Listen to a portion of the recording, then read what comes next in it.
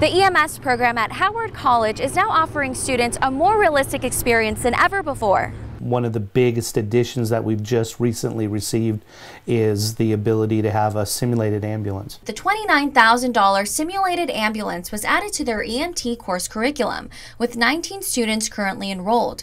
It's not a real ambulance, although it is specifically built to resemble one. This has been around for a few years, however, it is a little expensive, and so we were lucky enough to be able to get it here. And a lot of smaller programs like Howard College really don't have that ability, so we're really lucky to be able to have that. This new tool offers the ability to reenact real-world scenarios to help students learn how to better save lives. I really want a flawless experience and a flawless, streamlined approach in the emergency medical service, and so I think this is extremely valuable. The unfortunate truth is that outcomes don't always come out positive.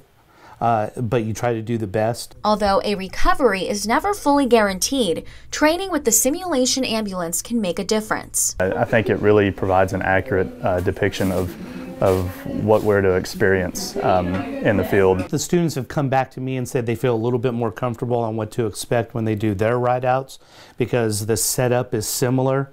It's really our mobile office, so the more you know about what's in that office, the more you're going to be able to provide services to the patient. Emily Elisha, reporting for KSAN News.